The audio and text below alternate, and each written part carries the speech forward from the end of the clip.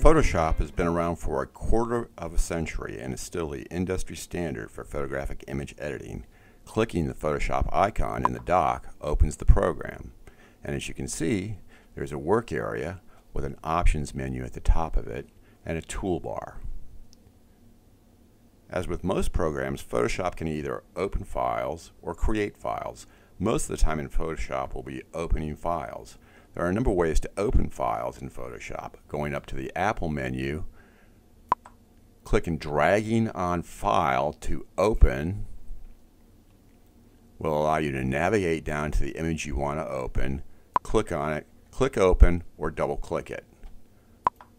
Perhaps the easiest way to open an image in Photoshop is simply to drag it to the Photoshop icon,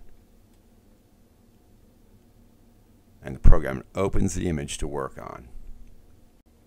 With the image open, let's take a closer look at the toolbar. At the top of the toolbar is a toggle switch that allows the toolbar to be configured either as a double column toolbar or, by clicking it, a single column toolbar. We'll leave it here as a single column toolbar for simplicity's sake.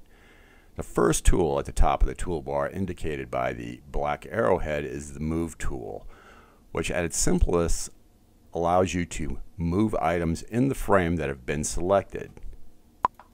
That's the Move tool. The next three tools going down are all various means of selecting areas in the image to be worked on. You'll notice in the corner of many of the tools in the toolbar there is a small black triangle. By clicking and dragging on that, you will access options for setting parameters on the tools. We're going to leave this as the rectangular marquee tool, but it should be noted that many of these tools have options allied with them. Let's examine our three selection tools and how they operate differently. As we said, the next three tools on the toolbar, we're going to select the top one, the rectangular marquee tool. As we move over onto the image, we see a crosshair. By dragging it within the frame, we can see a broken running line, also known as the marching ants. With our marquee tool still selected, we can move our selection that we've drawn anywhere in the frame we'd like, and it changes the selection. By clicking on the Move tool, we can then drag, and it moves the selection indicated by the marching ants that we've made here.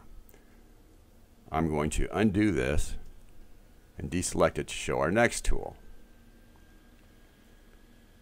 The next tool, selection tool that we had was the Lasso tool, and again there's an options triangle in it that allows us to select various types of lasso tools. We're just going to leave it here for on our top one for the purposes of this demonstration. As we drag over, we can see there's a lasso icon, and as we freehand draw by dragging the mouse, making sure that we close the selection, again you can see the marching ants indicating the area that we've selected. Again, by clicking on the Move tool and dragging it, we can see that the area that we've selected has been activated for working on. Again, I'll deselect it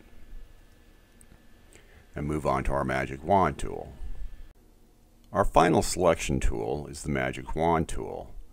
It operates slightly differently from the two above in that instead of drawing an area to be selected, it actually uses color as its method of selection and works in conjunction with the options menu at the top of the work area to set the parameters for what's being selected. It has a point symbol selected here as the sample size and a tolerance of 60 selected. When I have those selected and I put my magic wand on an area of color within the photographic frame and click, you can see the marching ants were selected a large swath of the blue to be worked on. Let's deselect that for a second and reset our tolerance down to 3. And when I click in the same area, you can see the sample size that is selected is much smaller at this point, in that the running broken line or the marching ants here is 1/8 of what it was. Let's go back and reset to 70 on our tolerance. We'll deselect that area and click again, and you can see once again it's selected the entire blue sky.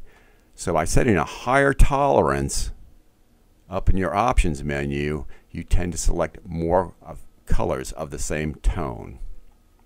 This covers our review of the 3 selection tools available in Photoshop. Here are some key terms that we've reviewed.